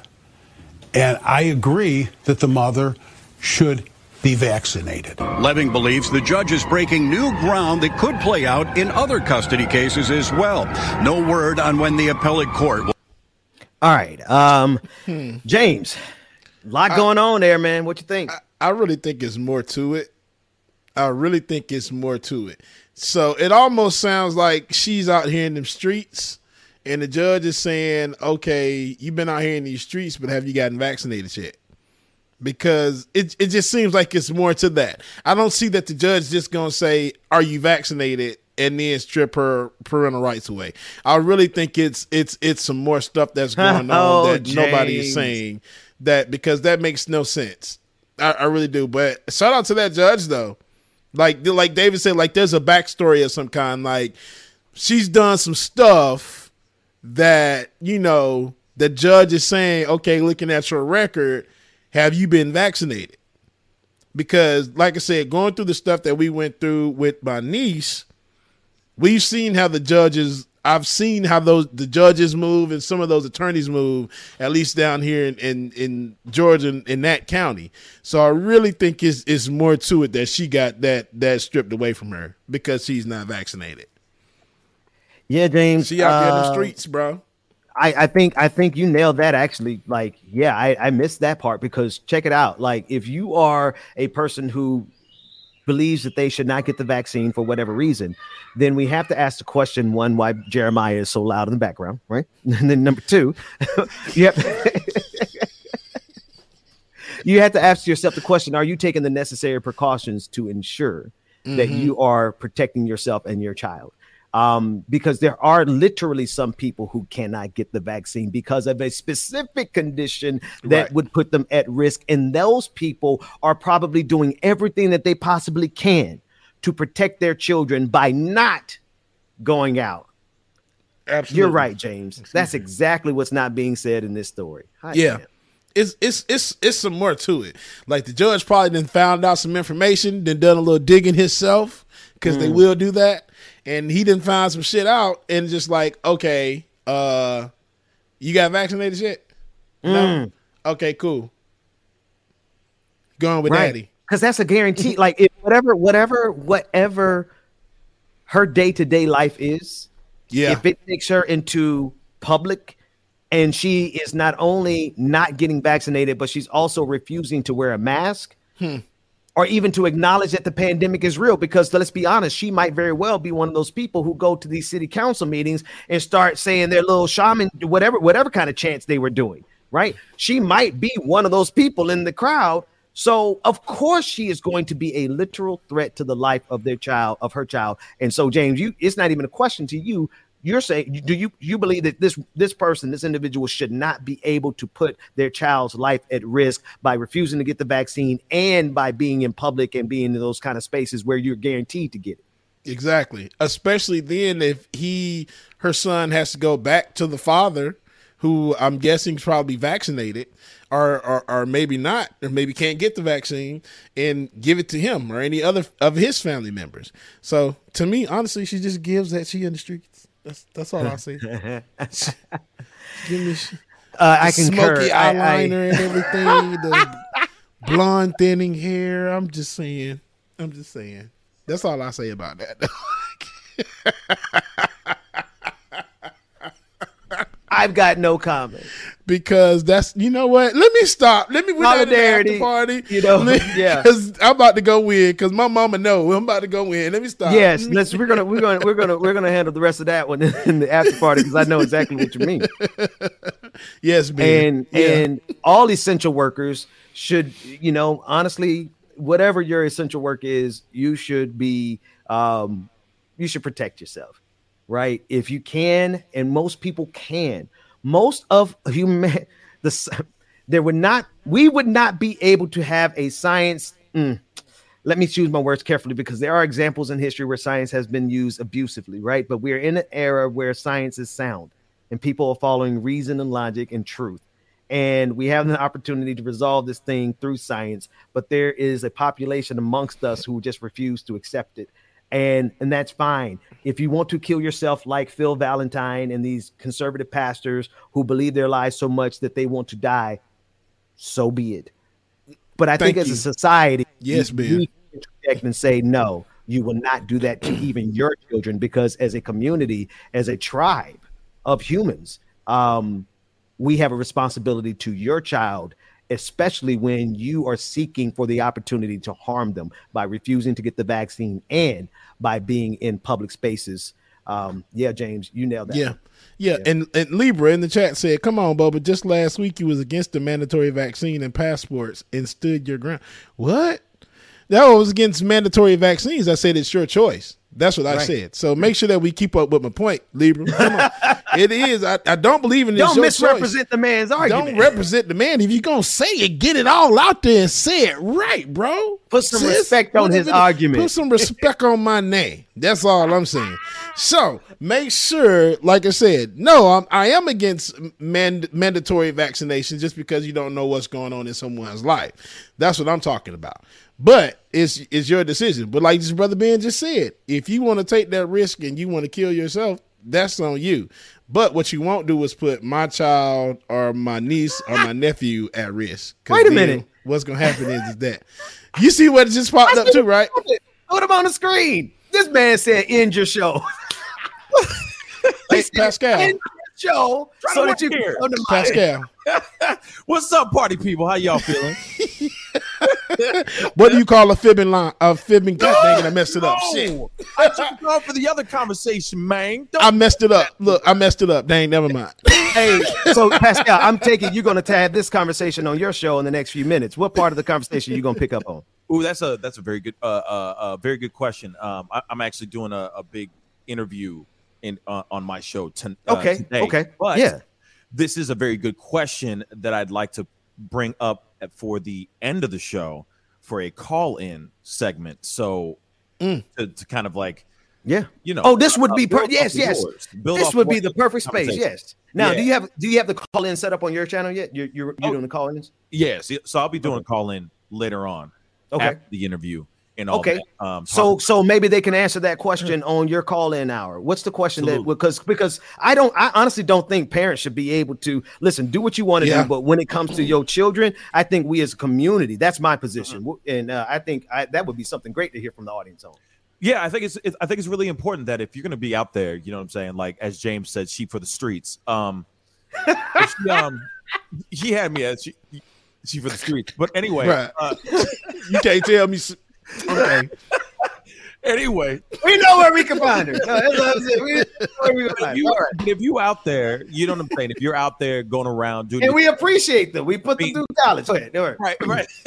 But I mean, no, as a parent, right? You have a certain amount of responsibility, especially if you're going to be out there. You're not staying at home. You're not doing your work from home. You're being active. You're being out there. You're doing your thing, whatever it might be. It could be work. It could be play. Whatever. You should take responsibility as far as getting the poke or not getting the poke. Right. You should be leaning towards getting the poke. because obviously, still no matter what, that's still you're playing roulette. You're playing roulette with your kids, especially. You're bringing that back to your kid. The kid's going to school. He's spreading that stuff out to the other kids. Next thing you know, you got a huge ass outbreak, and it's messy. It's really, really messy. So So I saw you guys talking about that, and I was like, oh, let me jump on really quick. My man. Yeah. Say hi. Always listen. We're gonna go ahead because I also took that as the Sandman coming across the Apollo stage saying your time is up. Because me and Pascal, we were talking about, listen, man, like we are supposed to end our show at 10 o'clock and then go behind the paywall for our patrons. And Pascal's show starts at 10 o'clock, but we be having so much fun, we just run over. Hey, there's nothing wrong with that. You know what I mean? That's why you guys have one of the best shows out here. You know what I'm saying? Hey, we trying to get on your level, you know. Flattery would get you everywhere, brother. Everywhere, bro. Right. Well, with that said, wait, Pascal, before we go, and it might be too much to ask here, but I want to get because you be having some great.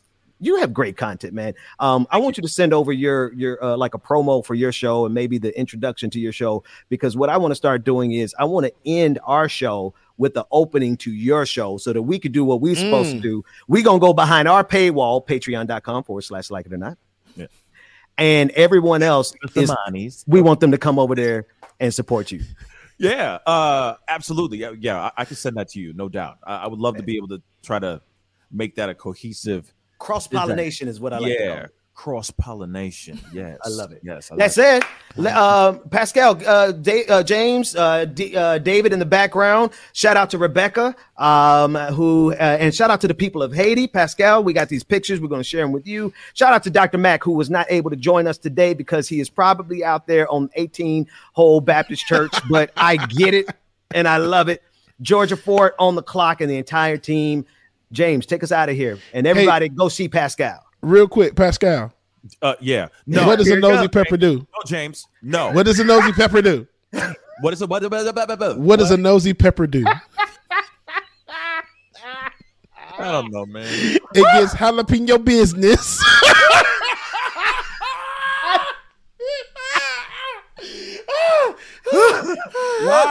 Three bald men walked into the stream. I'll see y'all next time. Jalapeno business. Why, James? Why? Wow. Love y'all, mean it, man. Make sure that y'all slide over to the Brother Pascal show and stay tuned and check him out, y'all. As usual, we will see y'all in the morning. Sometimes I crack myself up. Y'all don't realize and understand. Love y'all, man. Meaning to see y'all tomorrow. Deuces. Say it again, say it again. You want my forgiveness, so say it again. You're my thunder, my darkest night. You just can't go back and make it right. 'Cause it's too late. Your time is up. Damage done and now it's stuck. 'Cause it's too late. You roll the Deuces, y'all. I will see y'all tomorrow morning. Enjoy your Tuesday.